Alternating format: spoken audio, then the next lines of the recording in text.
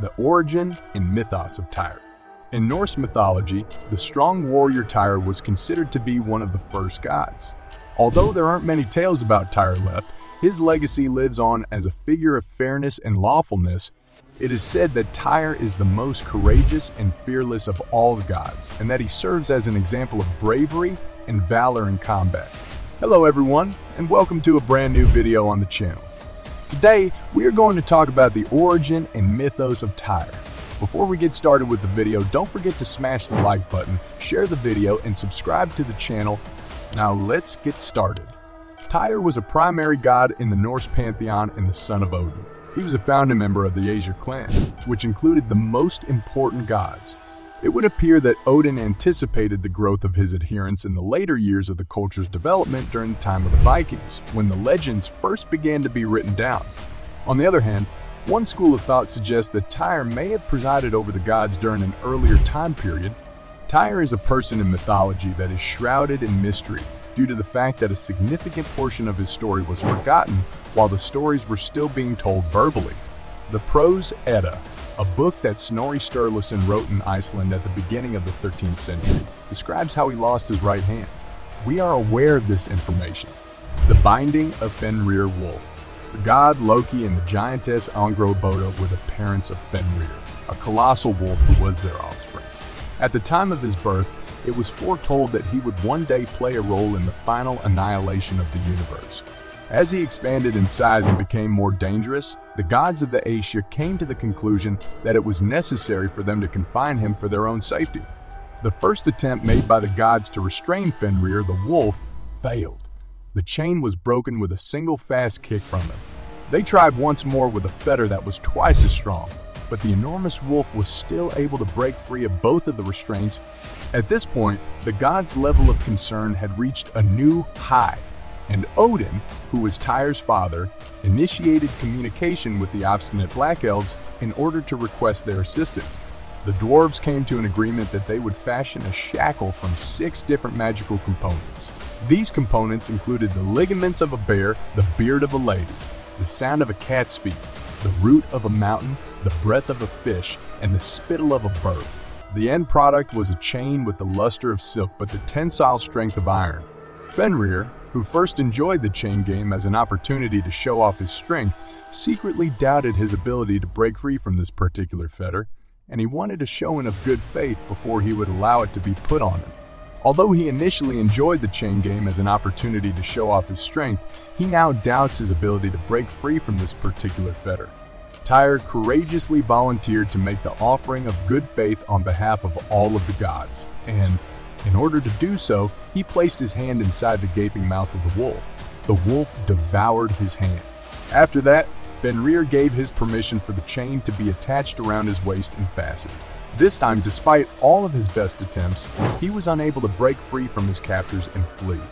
As a result of him being in such a difficult situation, he tore the hand off of Tyr out of anger and frustration. Tyr had sacrificed his hand in order to protect the gods and make sure they were taken care of.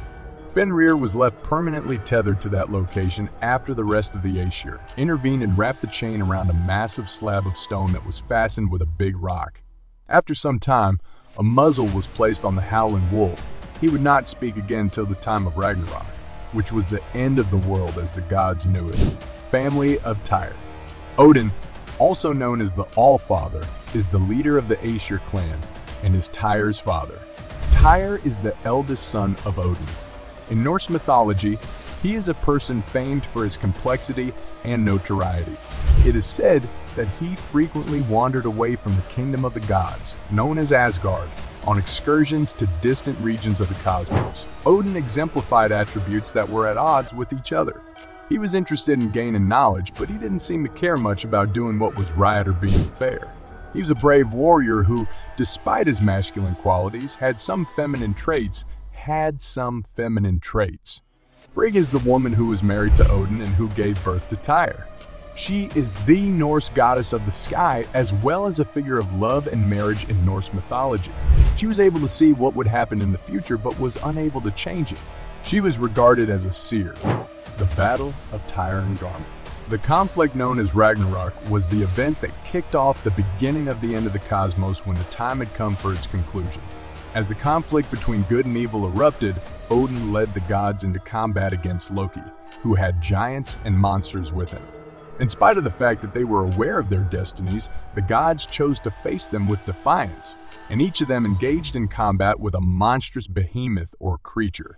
The conflict between the one-armed Tyr and the Helldog of the underworld, Garm, was always meant to take place.